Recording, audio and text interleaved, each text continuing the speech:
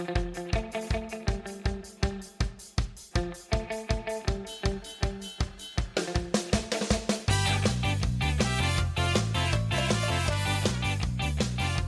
Miss Parsegan, I see you're a non-legacy applying to Yale, and you're half white and half Asian. You're a bit high in the totem pole. I don't think your chances are good. But if you got $200,000, I can make you a half black, half Native American disabled student with a perfect SAT score that will for sure get you in. What do you think? 200,000? That's a bit much. I mean, I studied. What? Yeah, your people are unfortunately too common in our school, so if you want to get in, that's one for sure way of doing it. But I studied. What about my SAT scores? I did it all on my own. Yeah, and then that doesn't really matter right now. It doesn't? What the Fine. What do I gotta do? Put me in a wheelchair. We went too far. Put me in a wheelchair. I don't know. Break my legs off. Shit. Oh my god. Yeah, we're going straight at it right now. What's up, guys? This is Juice, as always, here with Reen. Yeah, Reen had a thing or two to say about this, so I figured we'd jump right in. What's going on, Reen? Nothing much, man. What's up, kids? Welcome to the iFox with Juice podcast, of course. I'm in the hot seat kind of introducing the show, but, we had to put a little twist in it, you know what I mean? Because this whole college, cheating scandal has really got me all angered. It's fucking nuts, man. I know it's been going on forever. Yeah, I get it, but it's just crazy. The amount of money that's been, thrown, especially from, Lori Loughlin and, for her two daughters, so. Yeah, I definitely get you. I definitely wanted to have you say your piece, because you're actually more invested in this because you've actually gone to school and are basically still going, right? Yeah, I'm still going. I'm a mom. I work full time. I'm going to college still, and I'm not rich. Definitely not, because shit, I wouldn't be working and going to school, but it's it just angers me. I feel like why should I even try? That's how I feel about it. I know you're definitely not alone in that. Yeah, it also to everybody listening, don't worry, this is still an MMA show, but given our last episode, we just had a lot of fun just being real loose and just kind of talking about whatever. I figured we'd just sprinkle a little bit more of that in, a little bit for our sake, but also maybe for you guys, maybe you get a little different taste, a little peek into some of the other stuff is that we talk about. But yeah, my 2 cents is just I feel like this is, yeah, as you said, it's been going on for a long time. It's kind of one of those things that's you always knew, but you just didn't want to hear it. And now it's out in the open, and it's really bringing up a lot of questions about other things. And it's definitely made me reconsider some things about affirmative action, and given I would sometimes give rich people a chance, they're not so bad, they let them be, but this is ridiculous. This is so wrong. Yeah, it's tough, man, because these students that get in because of mommy and daddy, they're portrayed as being athletes or whatever, and when they're not, and it's just so nutty to me. And yeah, it's kind of pouring into the MMA community. I heard the guys from If I Did It, If the Shoes Fits, Bloody Elbow dudes, they were talking about it too. They were getting all fired up about it as well. So it's, we're not the only ones that were talking about it, because it's real shit, man.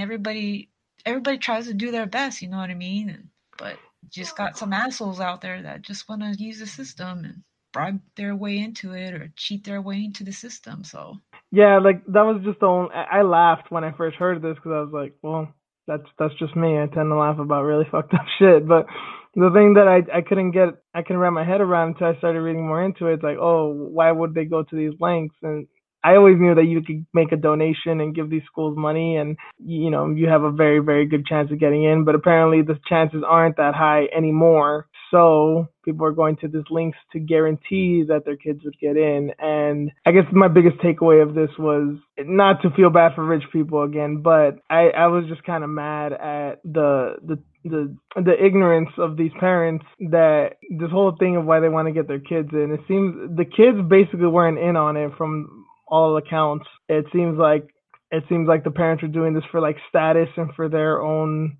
ego. And the kids didn't suffer or anything, but it just I hate that, even though that they're rich and privileged and all this shit, that they're basically just like trying to mold their kids into something that they're not. And I don't care whether you're rich, poor, black, white, or whatever you are. I don't like that people trying to make people something they're not, especially when it's kids. So in a way, I don't feel bad for them. It just upsets me.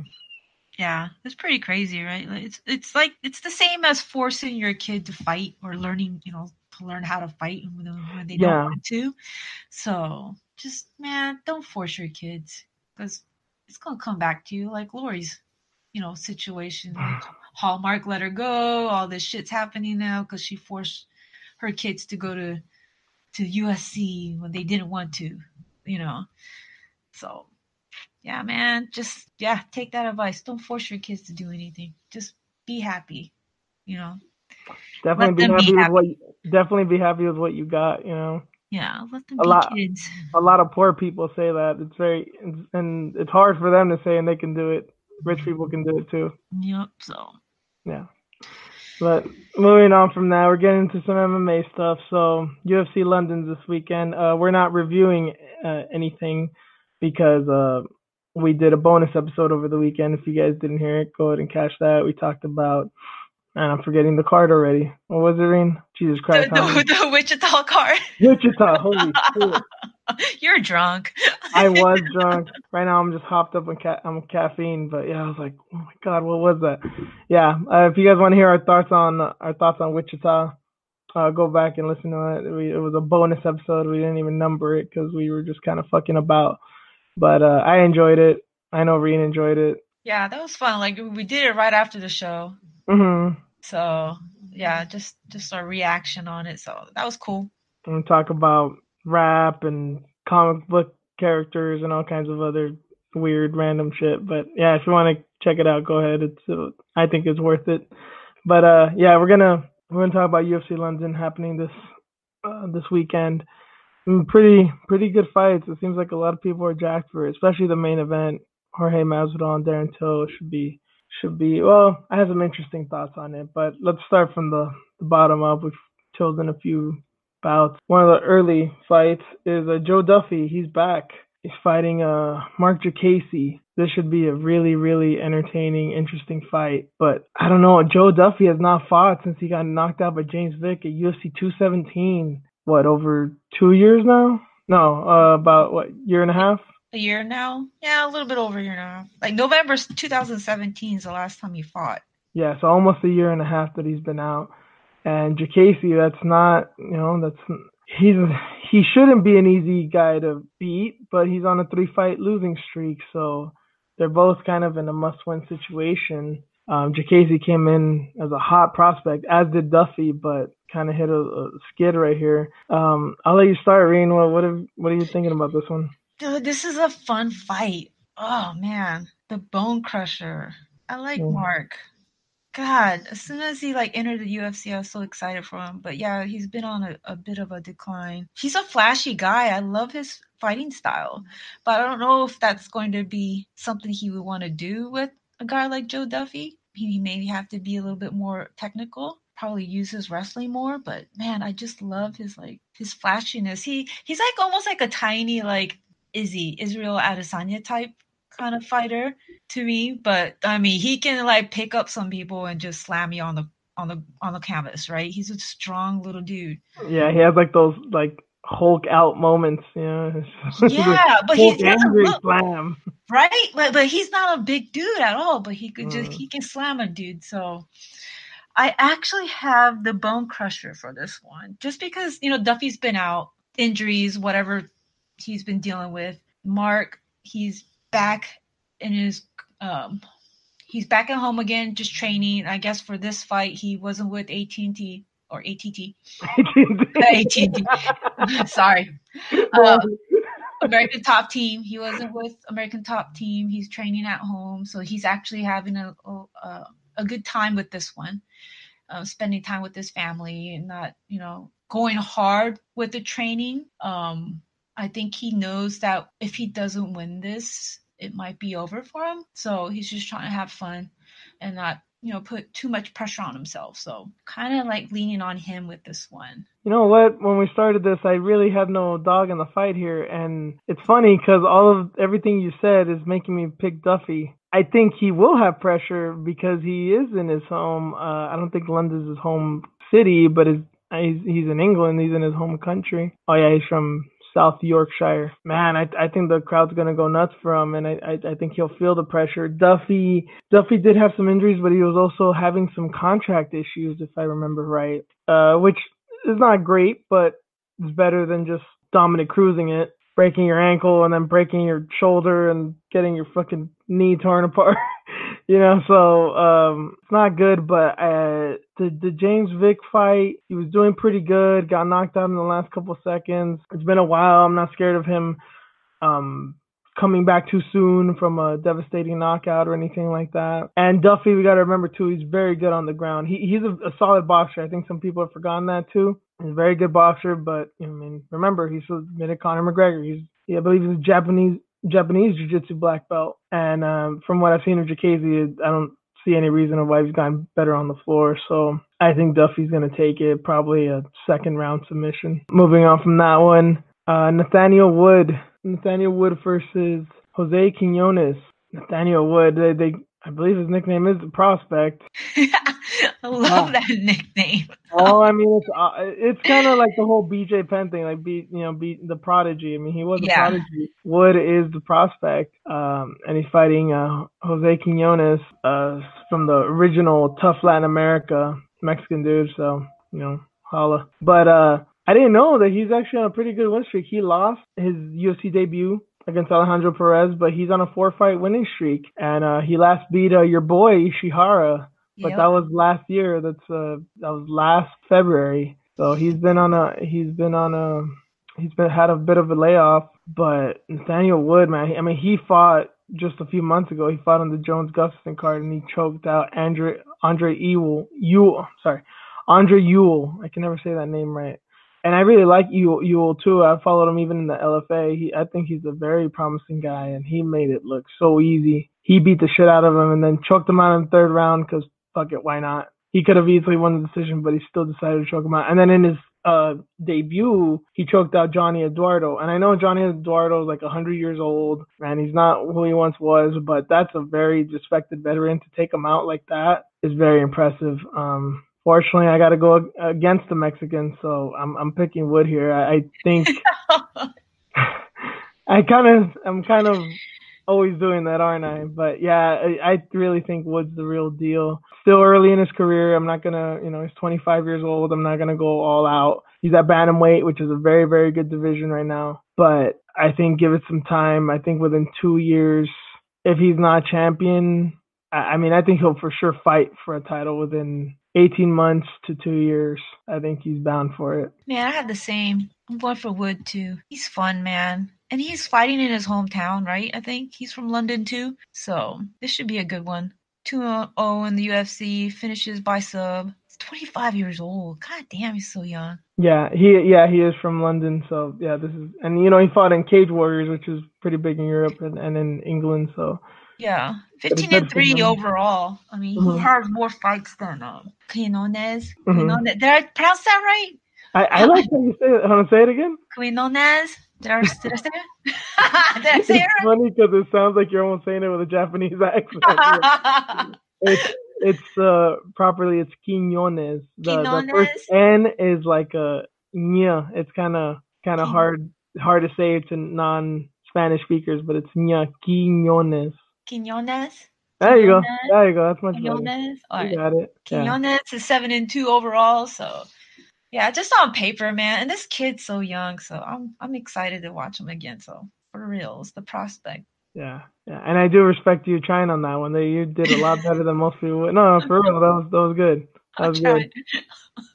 And also earlier, because I didn't address it, I was not making fun that you said AT&T. I was kind of more laughing that I'm surprised more people don't say that, because I always think that, but I've just never really say it out loud. Yeah. Sounds I a know, little. right? It just came out. I get it. I get it. It happens. It's crazy, and I'm like staring at my fucking top team like jersey right now. I'm like, I know this. Oh, God damn it, you have an ATT jersey? the fuck it top team one. Oh, okay. Yeah, Yeah. I'm staring at that one right now, and I still said it wrong, but whatever. Yeah, it happens. Okay, so moving on, another fight. Man, this has got to be one of the most anticipated fights of the night. Dominic Reyes versus Volkan Ozdemir. Yeah, Reyes is another one that I've had my eye on since LFA, but yeah, I'll let you start on this one, Reen. Dude, I'm going with Reyes, man. I don't know about Vulcan. I'm not sold on him yet. He fought for the title, and you're not sold on him yet. Dude, like, but look at what happened. No, and I'm not even questioning you. Like, oh, you're being ridiculous here. No, he was in the right place at the right time and got some good, solid wins at a time when the division was very weak. Yeah. So, and I think Ozdemir is a good fighter. I just think his style is just bound for problems. It's good for light heavyweight. He can get far in that division, but it's just not enough. Especially Reyes. Reyes is a stud athlete. Yeah. Very, very good striker. I think he's one of the best strikers in the division, to be honest. And I'll put that up against whoever, whether it's John Jones or any of these guys in the Gustafson, any of these guys in the division. I think he's up there, pure striking wise. That's Um, that's what I'm like wondering if he might get knocked out because of the way he moves he moves forward. So with Reyes, it's a possibility that he might get knocked out with this one. that Reyes might get knocked out. No, that Reyes might knock him out. Oh yeah, I mean Reyes definitely has the power to do that to Ozdemir. I don't know if he's ever been knocked out in his career. He got TKO'd by Cormier, but that was a crucifix. That's almost like a submission. That doesn't really count as a TKO in my eyes because it's just like you can't do anything. You lose like on a pin. It's like a wrestling move, you know. Mm-hmm. And then he got submitted by Smith, which I didn't see coming. But Smith's a veteran and he toughed it out. But you know what? That Anthony Smith was his last fight, and that fight really worried me in a way for Ozdemir because it seemed like his heart wasn't in it, or I don't know if he gave up or he just was having a bad night, or he basically gave up because they broke his nose. I'm not saying, oh, I'm tougher and I would have toughed it out and I would have beat that guy. I'm not saying any of that, but it is a rare sight to see. It's a rare sight for a professional fighter to get a broken nose and just be like, yeah, I'm out. Broken jaw is something else, a broken foot, you're very impeded, but a broken nose, it just seems a little weird to me. I don't know if he had injuries or he's still battling injuries or if he just has a poor mindset at times, or he can just he can fall through the cracks. But I kind of can't trust him after that. Yeah. Yeah, this is definitely interesting for sure. They're both 29 years old, young little studs, man. Damn, I thought But Reyes was younger. but yeah, Reyes 10-0, 4-0 in the UFC.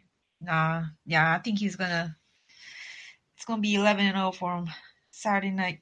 Yeah, me too. And man, I don't know if I'll go all out and say that he'll knock him out because that's not gonna be easy. But if he does, man, it's interesting that we have a slew of contenders right now because normally I think we say, well, if he wins, he's for sure next in line. But we have Thiago Santos, who I think for sure has to be next in line, and then yeah, Johnny Walker technically got hurt, but I mean, I think if Reyes wins, he should fight Walker next. If Ozdemir wins, I don't know what's next for him, but I really would love to see Reyes and Walker. And I know they're kind of two prospects. You probably don't want to face them, but at this point, they probably should because we want Jones to fight the best guy, Yeah. Do you think he would get cut?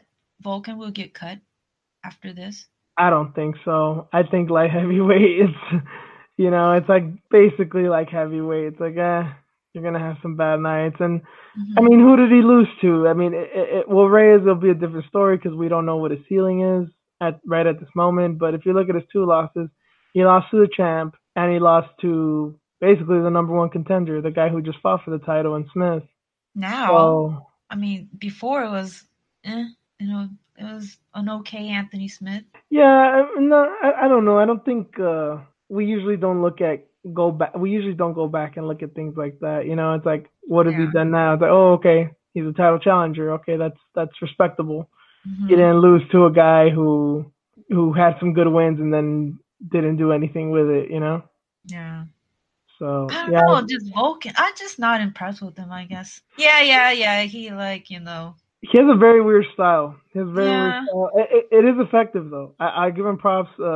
I'm not gonna say he's like the most skilled guy because he definitely has his flaws, but he just has a very awkward style, and I understand why it gives guys problems. But Reyes is very technical, and yeah, he can do some flashy stuff, and he hits hard, but he's very very good at his fundamentals, and I think that's the reason he wins. I think him just keeping it basic is the reason he'll come out on top because Ozdemir, you know, is pretty basic, but I just think Reyes is better. I think he's more athletic, faster, stronger, and I think he's gonna come out on top. I guess Yeah. most likely decision. I can't go all in with the knockout, but I'll say he wins by decision. Yeah, he's Reyes is definitely a better fighter all around. Yeah, So, but yeah, it's gonna be interesting, yeah, I'm really really looking forward to it. Co-main event: Gunnar Nelson versus Leon Edwards. This is dude. okay, okay. So I'm just gonna go. I'm picking Leon Edwards because I just don't really like Gunnar Nelson, but I'm not confident because Gunnar Nelson has these moments where fights where he's kind of supposed to lose, he wins, and that elbow that he hit on Cowboy Oliveira in his last fight still fucking gives me nightmares. So That was wicked. Oh my god, somebody died in there. he made a guy tap out because of blood, God, I know. and that is God. no disrespect to Oliveira. He's a tough motherfucker, but I don't blame him one bit. I originally had Nelson. I had Gunny, but Leon Edwards, he's never been submitted. And yeah, I know Gunny Nelson, man. He's a submission artist, but no, I think he'll probably go to a decision in this one too, but it'll probably be Edwards' night. Because, like you said, like I don't really trust Gunny. I know he's coming up, whatever, but Leon Edwards, he has wins against Brian Barberena and Vicente Luque. Like, Oh, should he be? Oh, that's right. He did beat Luke. Oh my God, I forgot about that. yeah, two monsters, man. So Yeah, yeah, and he almost got fucked up by Barberina too. I still remember that he got dropped by him. I was like, oh my God, this is over, and he came back. And yeah, you have a good point with. I didn't know that he'd never been submitted, but I'm not surprised because he's one of these guys that like in the Cowboy fight, he's a good striker. He's a very respectable striker, but I think his mhm. bread and butter's on the ground. I think he really is more of a grappler than a striker. So I it's hard to say that he'll keep Nelson away from him and he can hang with him. Because the other thing about Nelson that bugs me is that when he wins big. The Oliveira fight, the Joban fight, Alan Joban. Remember he beat Yeah, the fuck out of him and then choke, you know, and his wins are spectacular. But then his losses, like Rick Story, yep, lost like every round basically. Ponzinibbio got knocked out. You know, like it's just his losses are usually really bad. There's like no in between with him. Damian Maya just got suffocated for 15 minutes. Like he can't have like he lost but he did good. It's like no, he lost and he lost big and he won big. So it's really interesting given that. yeah. It's Yeah, another good fight, man. This card is like, I don't know if people sleeping on this card or what, but these I are like really good matchups. yeah. Again, so like I said, I'm picking Leon Edwards, but I'm really having a hard time figuring out what it's gonna be because I don't know if he's just gonna outbox the shit out of him for 3 rounds or if it could actually be close.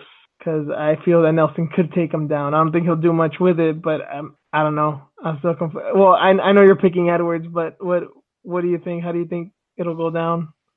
I think it'll go to decision, maybe.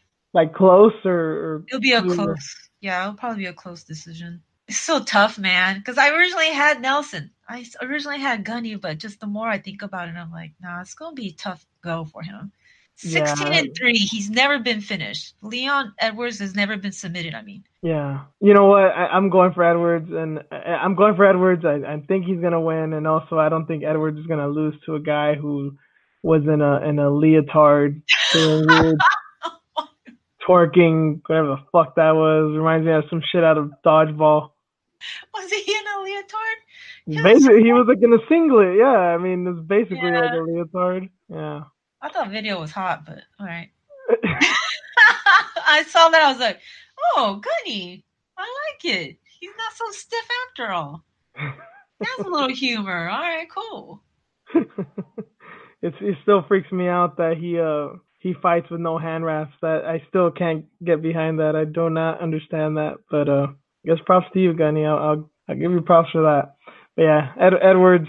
I'll go with a more dominant decision, but still a decision. Moving on to the main event, Jorge Masvidal and Darren Till. Okay, I understand the applause, Reen, but I'm gonna say something probably controversial. I actually don't think this fight's gonna be that great. What? It's whole slap season. It's back, baby. I'm excited for this. Really? Okay, let me explain. So I love Masvidal too. I like Till too, even though he didn't take care of his kids. But a lot of Mexicans don't take care of their kids either. So fuck it, whatever. What can I say? But jokes aside, I just have a feeling it's not going to be great because for some reason I can't get two things out of my mind, and it's Stephen Wonderboy Thompson for both of them. Masvidal did almost nothing next with Wonderboy, and I understand he's a tough guy to fight, but he just kind of seems stuck in the mud. And Till was all too willing to be very patient with Wonderboy. He won, and Masvidal didn't. That's the difference. And then obviously Till's coming off of a loss against Woodley, where he basically got humiliated. With Till being in England, having the whole crowd behind him, the same like in the Wonderboy fight, I think he's just gonna be tense. I don't think he's gonna let off a lot of strikes. And I think Masvidal, I know he can let it loose when he wants to, but he's been off. Also, just like Joseph Duffy, as we said earlier, he's been off since then as well. The last time that Masvidal fought, Joanna Jędrzejczyk was still champion. So, I mean, for real, like, let's put it in perspective. So, it's like, I don't really think he'll be rusty. He seems like a guy who definitely takes things seriously and trains hard, but I just have a feeling that both going to be very tentative. I think there'll be some good moments. They might drop each other. They might swing at the last 10 seconds of some of the rounds, but I think it's going to be very close, very contentious, and very kind of like tedious. I think they're going to stare at each other a lot. Because the thing is, I know everyone loves Masvidal, and I do too. But the thing is, especially when he was younger, I kind of have a feeling since he hasn't fought in a while, he's going to revert back to this. I think he's going to get in that mode where he's being more defensive, and he's thinking he's going to win. Like, oh, he's not hitting me, so I'm winning. And he's not going to be so pressured to throw strikes and to put the pressure on Till. I think he's going to try and counter. I think he's going to be more defensive, and I think Till is not going to be that offensive. So I think they're going to be staring at each other a lot. What do you think? God damn it. I just hope we see a war. I hope we see a lot of violence. Just all these interviews leading up to this, the one that they had with Dan Hardy. Oh, it's beautiful. Just his face, Gamebred, his face just lit up. He's like, fuck yeah, let's do it. Like even Till, bring it. Till seemed, I'm not going to say he seemed intimidated, but he just seemed like, yeah, like I'm in for a fight. But I don't know. I just have a feeling that they're going to have so much on the line that they're just going to be nervous about something, and they're just going to not fight to their full potential. Well, I just hope that with Gamebred, his time off, his injury, this reality show he did, all that is out the door now, and he's just ready to just kill it in there. Like, I want to see that. I want to see a war with this. And I was watching James Lynch's pro picks again, and a lot of people were going for Till because he's the bigger fighter. So I get it, but it's like, come on, man. Gamebred, he's been in the game for how long? He's been at this for how long? So hopefully, like, we see a really good fight with these two. That's what I'm hoping for. I hope it's not what you're saying. Hopefully they're not staring at each other and, trying to wait for whoever makes the first move, whatever. I hope we see fucking violence. I'm going to be so disappointed if we don't. Okay. This fight is reminding me a lot of when they booked Till against Wonderboy. That's what it was like. Everyone's like, oh my God, it's going to be fucking spinning kicks and elbows, and it's just going to be pure violence and just artistry. And I really enjoyed the fight. I wasn't mad, but I definitely understand why people were kind of bored and upset with it. I just have a feeling it's going to be a similar fight to that. And like I said, Masvidal just has that. He's had that tendency. Maybe it's gone away for good, but I just kind of have a feeling he's going to revert back to it. The other thing is, as far as the pick goes, I was going to go with Masvidal because of his wrestling and his submissions, which are no joke. I've always respected him for that. I think people sleep on it way too much, and they really shouldn't at this point in the game. But I kind of have a feeling he's not going to go for it because I think he really wants to stand and bang. I think he's just going to put it on himself like this has to be a stand-up war. I took this fight because it's supposed to be exciting, and if I take him down and try and submit him, the people are going to boo. No one's going to be impressed. They're going to be like, this isn't what we signed up for. And Masvidal's a smart guy, but he's also hood. And I don't think he's going to want to, just do the smart thing. I think he's going to be like, well, they wanted a war. I'm going to fucking give it to them. But I think he's just going to be kind of stuck in the moment. So I'm going to go with Till. I think a split decision, a close split decision. I'm going with Gamebred. That's my pick. But I'm going with Jorge. Based on what? Because this is one of those fights. It's not just like, oh, well, he has power. Oh, he's clearly going to knock him out or submit him. Like, there's a lot of variables here. What do you think? Why? I'm just going because I'm going for him because I'm a fan. Fuck Till. No, I'm glad that he's back. He's a good dad. It's been so long, and he's been wanting a fight. And what happened with Nate? Nate needed an opponent. He was there. He's like, let's go. That fight fell through. He's been waiting for a fight. He's been itching for a fight. Till stepped up. Let's go. He's game. He's ready to go. It was Nick. That was, I think, our first episode. Yeah, because we were like, oh, that's right. And then, of course, I had to shit on it, and sure enough, I was right. But didn't he want to fight Nate too or something? Or something happened. One of them. But anyways, he's been wanting to fight for a while now. So I'm just going to go with the veteran. I'm going to go with Jorge. I know that people are saying, oh, Till is the bigger fighter and this and that. But nah, I'm not impressed with Till. I don't know what it is. He hasn't really shown a whole lot.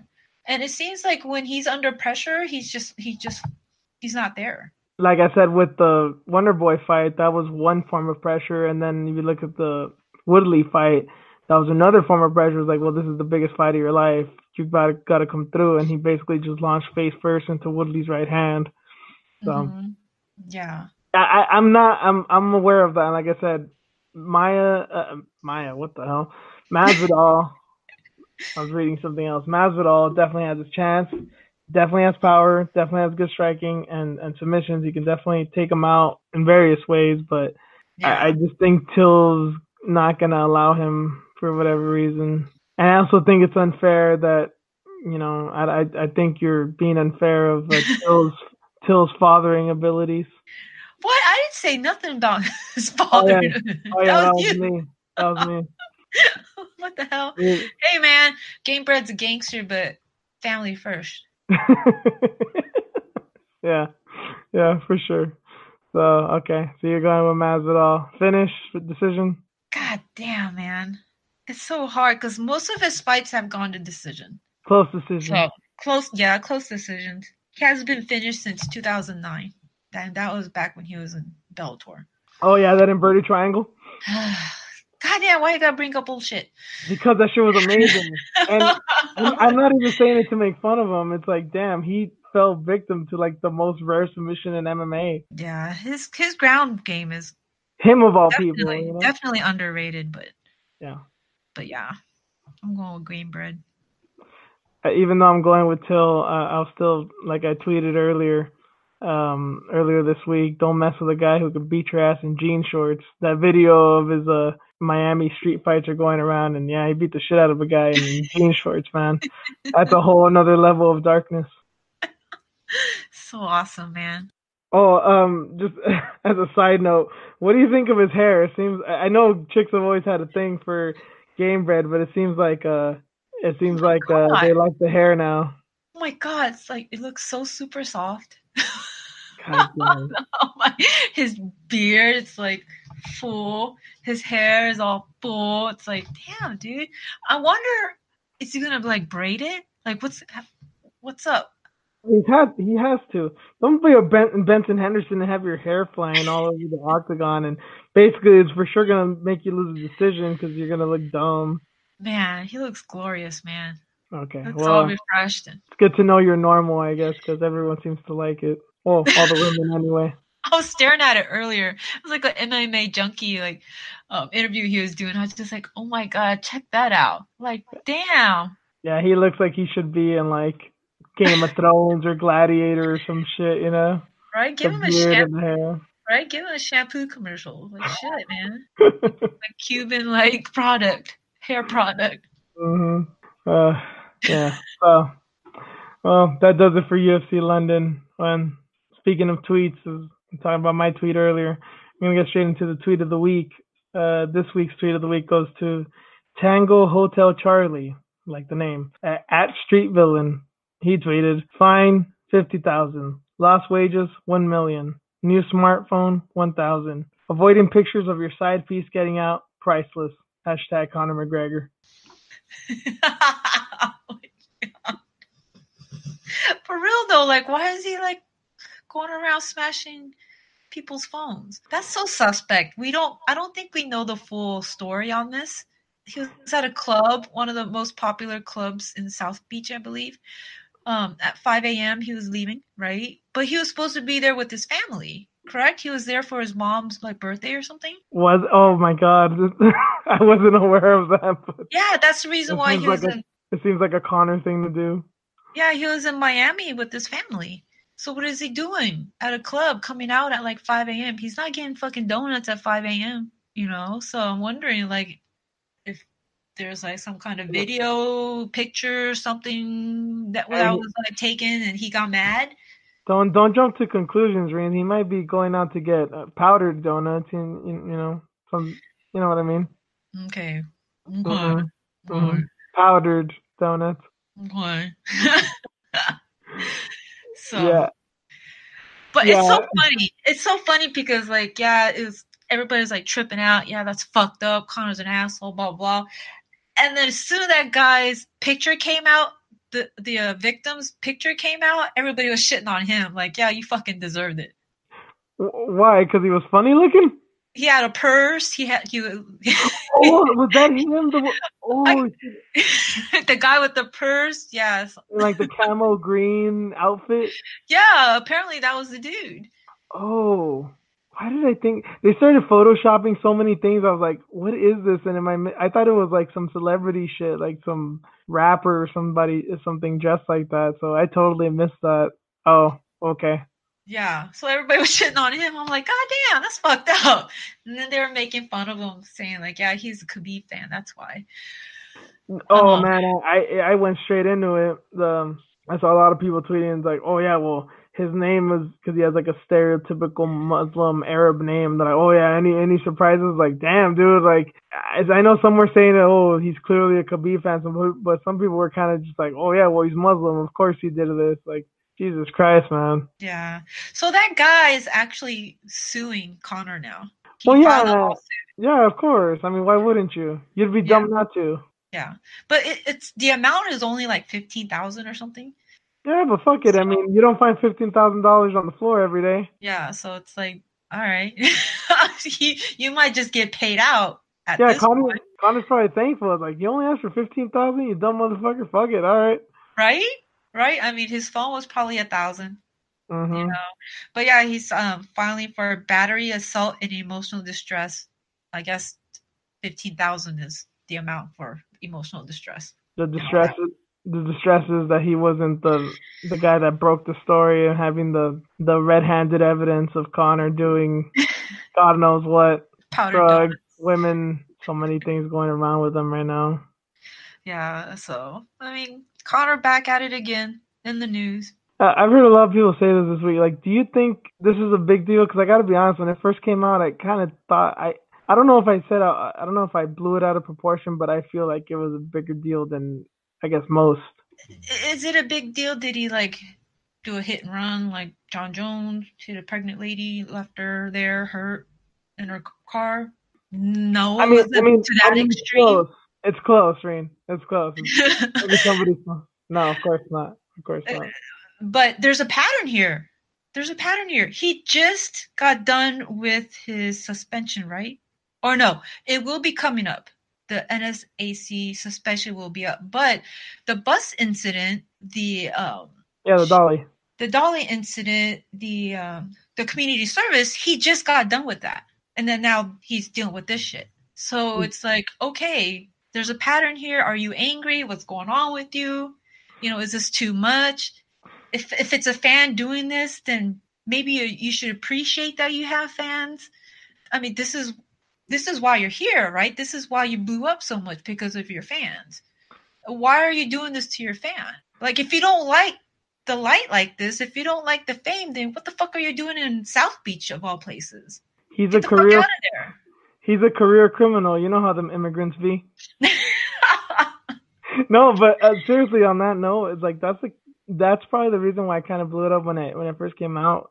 Like, thinking of his situation, I'd kind of, not that I forgot about the dolly incident, but just, I guess I kind of forgot how recent it was. And then once I realized that and I remembered everything, I was like, man, like, this isn't the biggest deal, no, but I don't understand how he's not concerned for, honestly, his immigration status. Like, yes, I know he has money, yes, but immigration's a weird thing. Like, he's not, I don't think he even has any property here. I mean, he seems very in love with Ireland, but it's like, dude, you got a job to do. You can't fight in Ireland, basically, because the money's not there. I know the UFC, bends over backwards for you, but they're not going to host fights in Ireland or other countries for you. You have to come to the States. And, like, I know, whatever, maybe he was with somebody else. Maybe, like as the tweet said, maybe he was trying to hide from something, but it's like, man, you really got to think things out, man. Well, push that off to the side for a minute, but what about his kid and his girl? Like, you're out there with your family and then you're getting arrested for some dumb shit like this. Those pesky things, family, you got money and hookers and blow to do, Reen. There's bigger things in life, I think. Man, I don't know what's going on with D, but I've been like, what the hell are you doing, bro? Like, what's going on? We're going to keep doing this? Do I have to keep continuing to, like, wipe your ass and take care of our child, too? Well, I would be so mad. I would be so upset if I was his, but hey, whatever. She's also getting paid. So yeah, that's true, to put up with his bullshit, because she knows all the secrets, right? She knows where everything's buried. Yeah. She's basically the one that paid his way into this, right? Because she's the one that was holding it down, going to work while he was sitting there collecting the welfare check and shit. So she basically could take everything. Yeah. Yep. Because if it wasn't for her, he would not be where he's at. But they're not married, because Conor's an honorable man like that. That's true, right? Hey, but it's okay. Jon Jones has been engaged to his fiance for like 8 years. And... yeah, I'm not so secretive. This is a bullshit move. Man. It's a bullshit move. I'm sorry. Especially if he's like a god, like he's all into God and this and that, but you're not gonna marry your girl. Yeah, I'm gonna just go out and say it. It really is a piece of shit move, especially with him, because it's like, oh yeah, of course I'm gonna make an honest woman out of you eventually. It's not like Jon Jones has a thing of like, oh well, we don't have enough money right now, or it's not the right time, and they already have like 3 fucking kids, man. It's just to him like, well, I give you the ring, you have to stick around, and that way they don't. Yeah, and that way it's like, well, we're not married. You leave if you want. I got nothing to lose. So weird, man. And the females, the women that put up with that shit. But whatever, man. Like you said, when you're getting paid, you don't really care. When you're being taken care of, it doesn't really matter. Yeah, it applies to Jon Jones as well here, but yeah, sorry. I know I may get hate for that. I'm sure there's people listening to this who know people like that, or maybe even done it, but you might get more leniency given that you're a normal person, but I really don't give leniency to someone like Conor, or definitely Jones. It's a piece of shit move to me. But keeping with Conor, by proxy, talking about Paulie Malignaggi. The girlfriend, that fucking, like, the side chick that got dumped. That's what he's acting like. The angry little side chick. But you know what? At the same time, not to defend Paulie or anything, because I didn't even like him when he was a boxer. Great commentator, but I just never been a fan of him. aside from his commentating. But it's so easy. He's seen how easily triggered Conor is about his homeboy Artem. So he figures if I fight him, especially in basically a boxing match, I'll beat the shit out of him, probably humiliate him, and Conor's gonna come defend him because of course he's going to because that's his boy. See, I don't think he will. At this point, he's like, why? Why? It doesn't seem like he has the desire to fight, and especially if he knows that there's going to be a chance where he's going to get his ass beat. I'm not even saying it's realistic. I'm just saying that given his patterns and given his history, it's logical for Paulie to think that. I'm not mad at him for going that route, you know? Yeah, because he's a little delusional right now. I can't believe he's like doing this, but hey, more power to you. You know, if you want to come back and just do the bare knuckle thing. But I want to see it because that's a legit boxer. Although I wasn't the biggest fan, like, he's very technical, and that was the problem with him. He used to be pretty boring because it's like he did he was very Mayweather-ish in that way, you know. So, but he didn't have any of the trash talk or any of the flashiness. It was just kind of very, very basic stuff. But I mean, when it comes to bare knuckle boxing, he can really fuck people up because he's not going to put himself in harm's way, you know. He's not just going to stand and bang. He can really outclass people. Yeah, that's what I'm scared of. Like, is he going to kill somebody in there? Probably not. He never had power. But it's going to be bare this time. And then it's mostly like MMA fighters that are going in there and fighting. Yeah, exactly. And it's usually MMA fighters who never really had the greatest. It seems like most of the people that I've seen, they were like brawlers. They're like, oh yeah, they were never even really that skilled, and they definitely don't have much wrestling or jiu-jitsu. It's just like, well, they can hit hard or they like to stand and bang, but they didn't have too much technical ability. Yeah. So Paulie is going to be fighting, I think, June-ish or something. But I think Artem is going to be fighting fairly soon. Yeah, I think next month he's fighting Jason Knight. I don't know who Paulie's fighting. I just know he said that he's going to fight. But yeah, Artem's fighting. I do want to see Artem and Jason Knight. I'm not gonna lie about that one either. Jason Knight's still awesome. Hick Diaz lives on. Yeah, so I was watching the interview with him and Luke Thomas, Paulie and Luke Thomas, and he's just like, "What the hell am I going to do with Artem? Like, he's just Conor's floor mopper. Like, what has he done with the sport?" And Luke's like, "Well, you know, you got to give it to him. He is a fan favorite, so it will bring a lot of eyes to the sport, a lot of, you know, eyes to your fight." And he's just like, "No, I really don't want that." But I kind of want to see it. Paulie and Artem. Yeah, I kind of want to see it.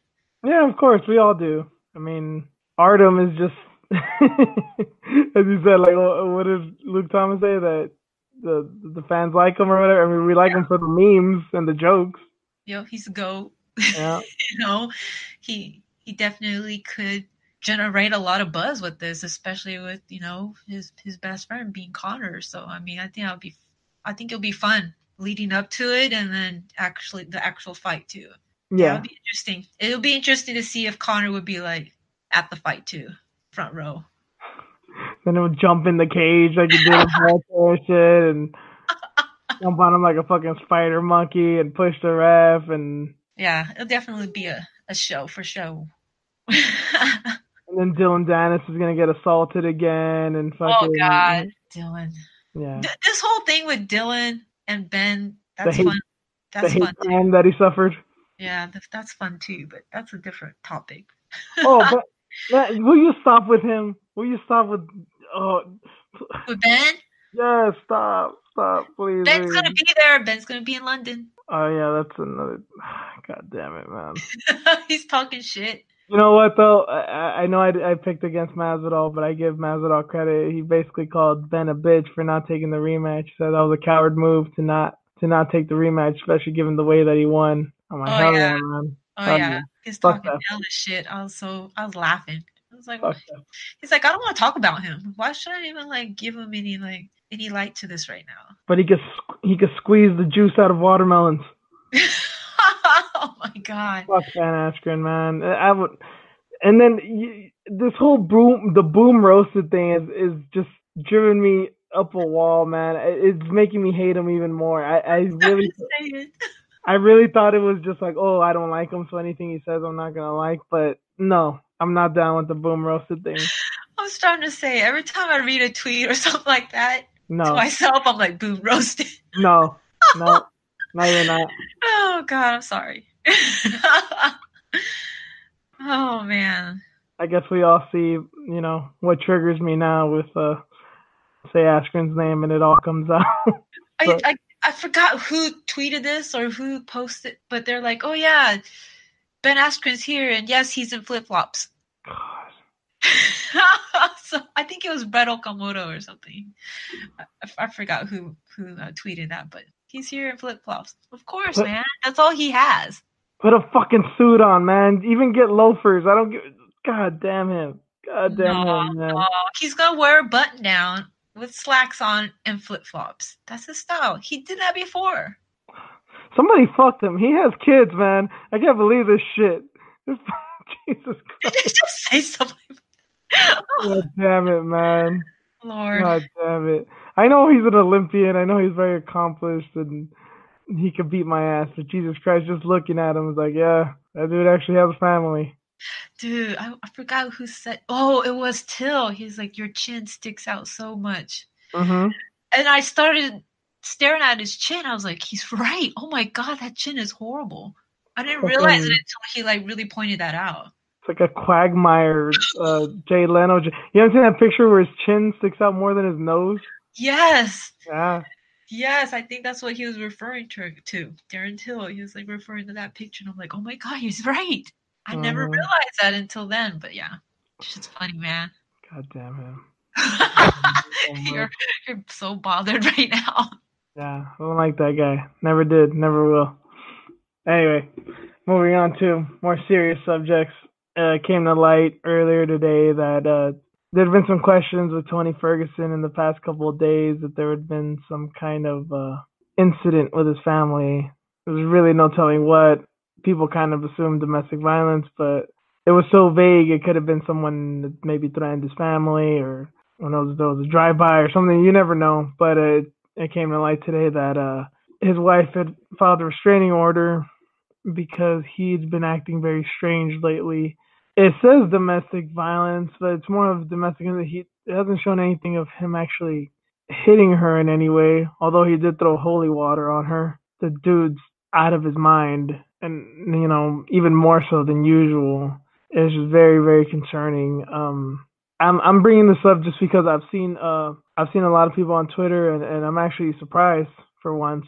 Twitter's actually being pretty nuanced and respectful. Like, everyone's just wishing the best for Tony, and I'm with him too. It's like that's very scary. That's very scary. You can only imagine how the kid's only 2 years old, so no telling what's going on there. But the wife especially is like, she's scared for herself, for her son, and for her husband, and she feels bad and she wants him to get help because he's been acting very irrationally. But I'm glad that people are nuanced enough and can have some pity and some empathy to know that he's not meaning to do these things. If what's coming out is true, is like he's just not in a good place. He's not trying to hurt anybody intentionally anyway, but he's definitely got some demons going on.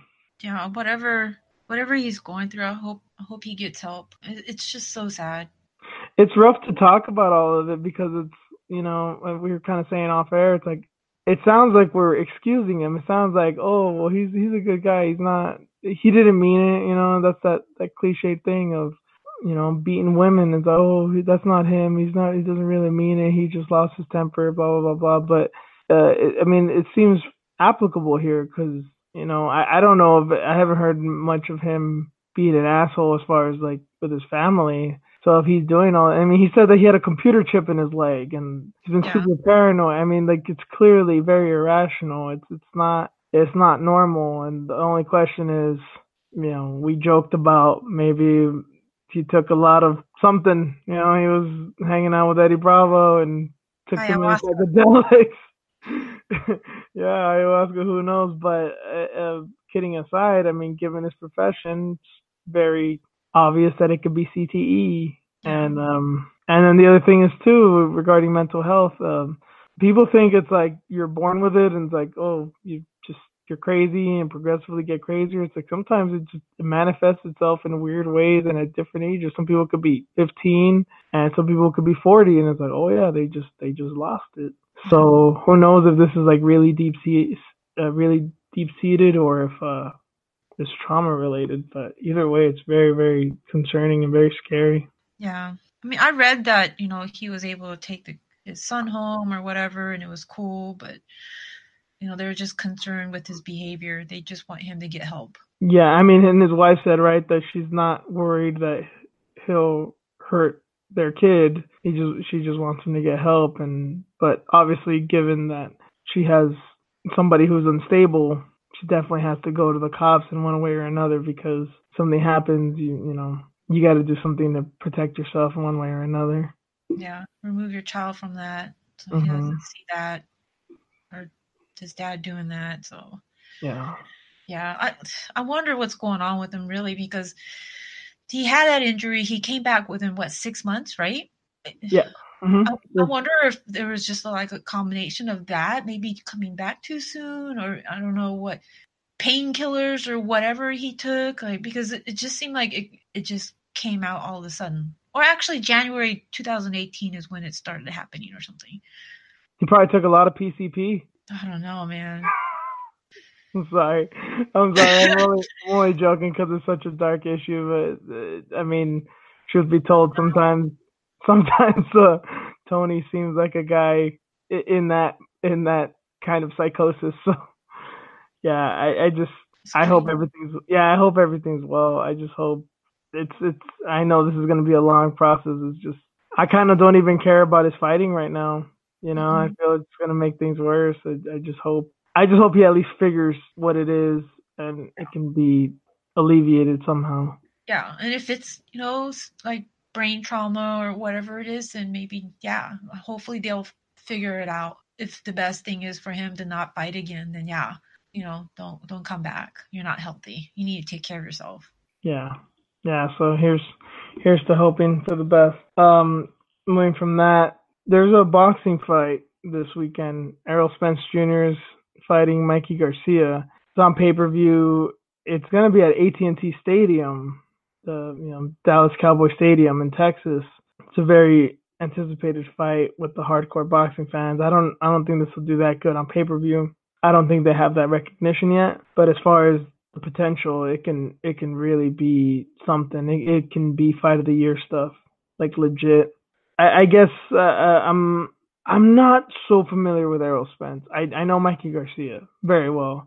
I'm not so familiar with Errol Spence, but I've seen his highlights. I've seen his record. It's very impressive. He went to the Olympics. He's very accomplished, and he has a very interesting style. But Garcia can hit like a truck. He's had some brutal knockouts, but he's moving up two weight classes.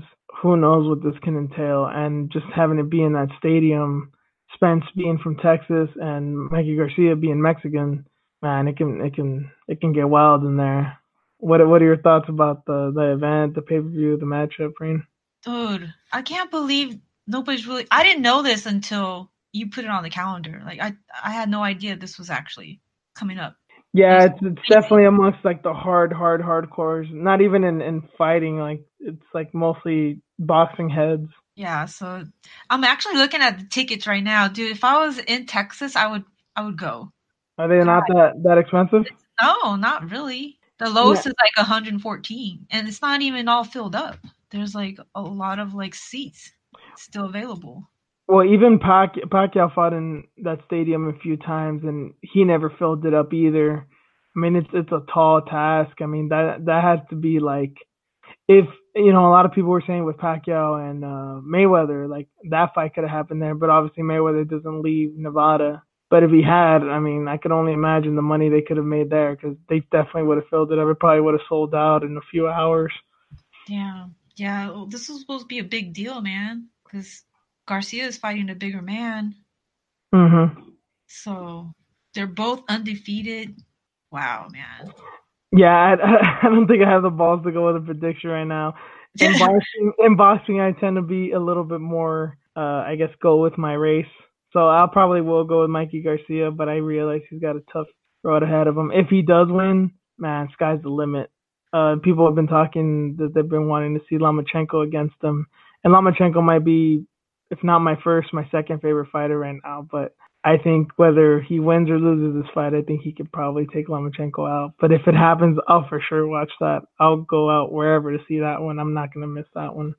Yeah, Spence is the favorite, and a lot of Yeah, the pros are picking him because of his size and whatnot. But and his experience too. I mean, Garcia's experience as well, but hmm being in the Olympics and at that weight class, and yeah, it's a whole another ball game. But I definitely look forward to it. I'm trying to catch it any way I can. But yeah, we'll see how it happens. We'll probably talk about this later. If it is the war that it could be, I'm sure everyone's going to be talking about this. yeah, definitely be following Twitter. Yeah, for sure. For sure. Speaking of Twitter, though, doing fan questions. This is a first for us. We've attempted it a few times, but either never got enough questions or just got busy. But since we didn't review anything, I figured we'd give a shout out to the fans. So go down the list. I think I'm gonna have you. Well, I'll answer them as well, Reen. But I'll ask and you answer, and then we'll go from there. So I'll start with Bella Obey. I'm sorry if I'm saying that wrong. I seems like a hard name to pronounce, but at Foxy79, she asked, "Let's talk how underrated Tom Breeze actually is." And Tom Breeze is fighting this weekend. I am a big fan of Tom Breeze, but you know about Tom Breeze, Reen? Have you seen his fights? Have you kept up with him? No, not really. Not really. Yeah, he's pretty good. I've always had my eye on him. Um, I know it sounds weird now, but he knocked out Cathal Pendred. Yes, that Cathal Pendred, Connor's homie, who had like the most boring fights ever. But he was also notorious for being very tough and not being able to get knocked out, and he knocked him out brutally. But he's only had one loss in the UFC. He's only had one loss in his career against Sean Strickland, and it's funny because that was a weird fight because they're both bald, tall, white dudes, and this is when the fight kits were just black and white. So I kind of have a feeling he may have won that fight because it was a very close fight, but they may have just given it to the other guy because they kept getting confused. He knocked out Dan Kelly in his last fight. That was the Thompson versus Still fight. So yeah, almost a year ago. He's had a bit of a layoff, but this guy he's fighting is no. He looks promising. Ian Heinisch. He's off the Contender Series. Beat Cesar Muchanch, who's not that great. You know, as good as he used to be, I guess. But to beat him on your first UFC fight, that's pretty impressive. So I guess I'll pick Tom Breeze because he's like the more experienced guy, but I'm not counting out Heinisch. But yes, Bella, Tom Breeze is very good. You did good question there. Sandy Martin at Sandy Martin MMA. She asked, "Do you think Maya actually beat Masvidal in that split decision?" Do you remember that fight, Reen? Mm. No, it I was. know it's been so long. Yeah, when was that? That was it 2 years ago? I think Oh so. yeah, I think it was a Stipe versus JDS. Yeah, it's almost 2 years ago. Yeah, that was before the Wonder Boy fight. From what I remember when I saw it, I did think Maya won, and the reason I said that is because it was very close. It was basically like Masvidal was having his way until he wasn't, and the thing is that he was getting like taken down and dominated like halfway into the rounds. So it's a thing of just like, do you count the strikes more or the grappling more? I ended up giving it to Maya because although it was close, and I tend to prefer stand up. I mean, I've trained in Muay Thai, so it's what I know, and it's kind of why I got into the sport and stuff. I gave it to Maya because he was pressuring, and that's not the greatest reason to give it to him, but that's definitely how the judges see it. So I wasn't surprised he won the decision. But the thing is, Masvidal was hitting him, he was accurate, but he wasn't hurting him that much. And so it's just a thing of like, do you count the strikes, just the volume of the few that he landed, or do you count the control on the ground? And when he was on the ground, Masvidal could do next to nothing. So that's the reason I ended up giving it to Maya. Is that when Maya was fighting his fight, he was completely dominant, and when Masvidal was fighting his fight, he was dominant, but not completely. So at that time, I did give it to Maya. I may have to look back at it. I might change my mind, but I remember when I did see it, I did give it to Maya. But I knew it was going to be controversial. Yeah, I gotta watch that one. Cause yeah, it's almost 2 years ago. It was Yeah, May 2017. yeah, it's definitely been a while, and it wasn't like the most high profile fight. That was after he knocked out Cerrone, so it was like he was just getting up there, and then I think people kind of forgot about it. Like, if had he won, people would have remembered. But since that was Maya when he was like at his most killer self, people kind of forgot. I think that was the last fight before he fought Woodley as well, so people kind of forgot. But moving on, a few more questions. Al Raz at Al Raz 11 said, "Hey, you guys think there will ever be a 165 division in the UFC?" He has a few questions, but let's start with that one. What do you think? Dude, I don't think so. I, No. I thought that for a while, but I'm starting to lean that yes, it will happen. It's just a matter of when. Really? Because I thought Dana didn't care about having all these other weight classes. You know how it goes with Dana. Yeah, that's true. No, I say that because I'd be hesitant if things were how they were, but the more and more I think about it, unfortunately, I think that they're gonna get rid of flyweight. It really seems no reason to think that they're gonna stay. The only way it can stay is if Cejudo and Dillashaw are gonna fight again. It's just like no secret. If Cejudo can like I don't know flying knee knock him out or like rampage slam Dillashaw and like knock him out, have like a spectacular win everybody loves and wants to see Cejudo fight, then yeah, I might stay. I don't know how the rematch is gonna go, but I don't think it's gonna be that big of a deal. I kind of even have the feeling that they'll put it on pay per view as a main event and know that they might lose money to put it on just to be like, oh, see, well, nobody cares. Nobody cares because it's a flyweight. So, or I don't know. Cejudo goes up. I don't know. I don't know how they're gonna do it, but I just don't see good things.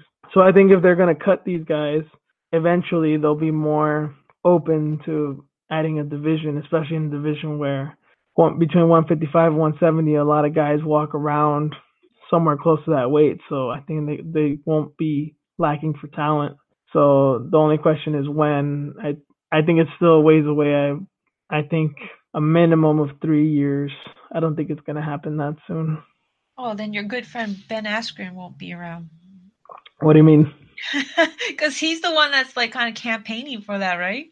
I think the one that's campaigning for it most has been Kevin Lee. That's the guy that I first heard say it and the guy that wouldn't shut up about it. Yeah, well, your good friend Ben can't If, stop talking about it. I don't, I don't even know what to say to that. I mean, I give Ben his credit. He's very talented and he could beat most people at 170. I just don't think he could beat everybody, and I just can't wait to see him lose. 165, it'll be weird because it'll be 170. It'll be welterweights. It'll be lightweights. I don't know. And then the thing is, like with lightweights too, it's like even if you look at the top guys, Conor, Khabib, Ferguson. I know they all have their drama right now, unfortunately. But those are the top guys in the division, and they could all go up. They could easily be good at 165, but I still think Ben beats him. I don't know. I don't want to talk about that guy. Why you got to bring him up? We're having a good time, and you just much like Sorry, bringing him to the party, he just fucking kills it. sorry, you brought up 165, and he's like talking about, oh, he's gonna be the champ at 165. His good friend, Woodley's gonna be, champ. They're both gonna have belts. It's gonna be a good time. But That goes well, Woodley lost his belt, so. that goes to show how much I pay attention to. Anyway, another question dude asked, Al Raz asked, Mikey versus Spence, who you got? The bigger Spence or the smaller Garcia? Mikey has gone up 2 weight classes for this fight and has been clamoring for it for some time. Confident he could beat Spence. I said I'm basically going for Garcia because I'm Mexican and for not many other reasons. I don't know. Blindly going into it, if you had to bet, Reen, I guess who would you go for? God damn it. Well, I have to say Garcia because he's from Cali. Okay, good enough. So, Yeah, at least have that loyalty to him, so I can respect that. And then yeah. he asked Till or George, and whoever said I'm going Till, you're going George, so Yep. Yep. that Yep. answers that question. And then last but not least, Ashley, the MMA nerd, or former guest, she asked. This was after the Wichita card this weekend, so it's a few days back, but still. She said rate the card 1 through 10. Remembering the card, if I had to say, I'd probably give it like a 6. Like it was okay, wasn't bad, but I guess nothing that special. What would you go with, Reen? Yeah, 7. Yeah. Yeah. And as you said, do you think the winner of the main event should fight Ngannou next of Lewis and Dos Santos? Obviously, that was Dos Santos. If no, who should they fight next? God damn. I don't even know what's up with that division, man. Yeah, we kind of went over it on the bonus episode, right? I mean, Yeah. it's kind of wide open. Yeah, yeah, and I did mention on that show that I did think that Dos Santos should fight Ngannou because it just makes the most sense. Yeah, we're really not sure what's happening with the champ right now, so it would make sense to do it. And then this is another one specifically to you, Reen. She said, "How does Reen feel about BJ Penn coming back for another fight? You too, Juice, but I know she feels about BJ the way I do too. LOL." Why we gotta talk about this right now? Yeah, Clay Guida's not a good fight. I mean, it would have been 10 years ago. Right? I That would don't have want been to see this. insanity. I don't want to see this. Why? And then, Guida, how badly he just knocked out Joe Lozon not too long ago.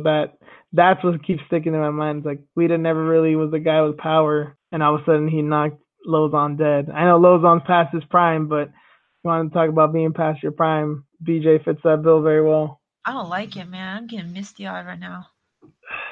Well, where it's supposed to happen in Brazil, BJ has a pass down there, and they respect him. Everyone loves him, so everyone's gonna be booing Guida, pretty sure. So at least he'll have the fans behind him. Man, let it be the last one, please. A little bit off topic, but like Diego Sanchez in the 235 card, he beat the shit out of Mickey Gall, and people were like so happy. It was like his first finish in like 12 years. I just have a feeling like if BJ pulls off the upset, people are gonna feel the same way. And they're like, I just kept saying during that fight, like Diego, good, you won, please retire. But BJ being BJ, if he wins, come on, man. There's no way that dude's even gonna think of it. He's probably not even gonna think of it if he loses. Damn it.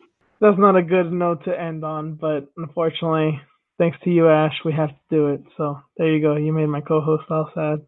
But done with the MMA stuff. We're still technically in fighting stuff, but this is our news segment.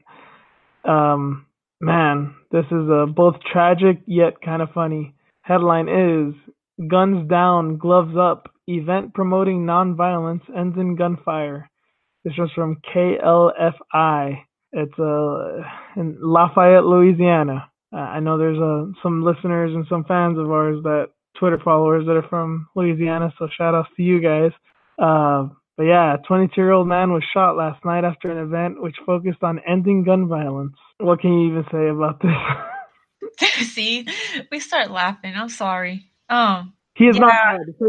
Just so you guys know, he's in stable condition. Last we checked, but yeah, he's doing okay. But when I read it, I was like, "What the hell?" I started cracking up, and then watching the news report on it, and then reading, I was like, "God damn, that sucks." Because I think he got shot like 4 times, right? 4 times, yeah. Stable condition, but did get shot 4 times. Yep. That's crazy. At this, he wasn't even really at the event. I think it happened like a couple blocks down or something. But this event wasn't even like approved by the city either. It's just a bunch of people in the neighborhood like, hey, fuck it, let's fight it out instead of shooting each other. Which, their hearts were in the right places, but yeah, you can't account for people. I'm assuming it's probably not the best neighborhood. People have beefs and they settle their disputes with guns. Well, it's a little hard to go back with the throwing fisticuffs and shit. Yeah, so they're looking for the people that held the event so they could find them or give them some kind of penalty. But had they had done it the right way, maybe this wouldn't have happened because they would have had like cops there or maybe like the ambulance there.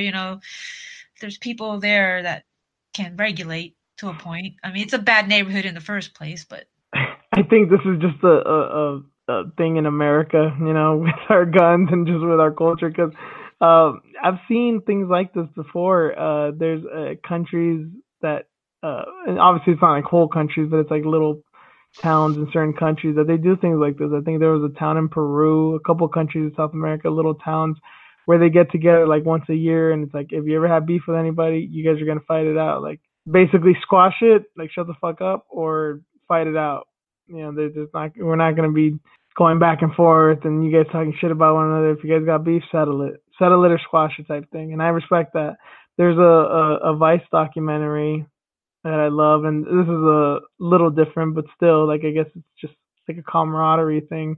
There's a village in Mexico that have a lot of indigenous people. They still have like some old rituals, and they still kind of pray to the rain gods. And the way that they, I guess, instead of a sacrifice of killing a pig or something like that, they fight it out. They get a bunch of alcohol. They make like their own mezcal, make food, and they go out like in some open fields. Like two towns get together, and they're very friendly. They don't hate each other, but it's just been a tradition for decades. They get together. They meet at this like open soccer field, and they're just like, all right, you want to go? You want to go? Okay, boom. And they fight until one of them bleeds, or until they just quit. So like the whole thing is like a drop of blood equals a drop of rain.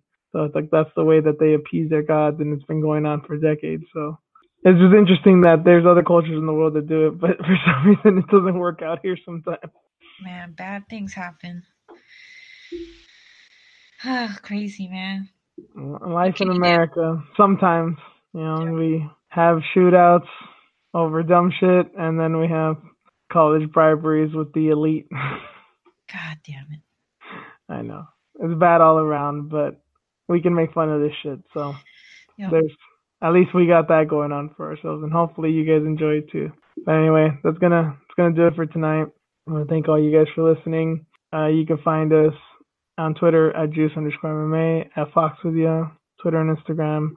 The show account is at iFoxWithJuice on Twitter and Instagram. We're basically everywhere you can find us: iTunes, Stitcher, Spotify, Podcast Republic, iHeartRadio, you name it, we're there. Thank you guys. Thank you guys for the questions.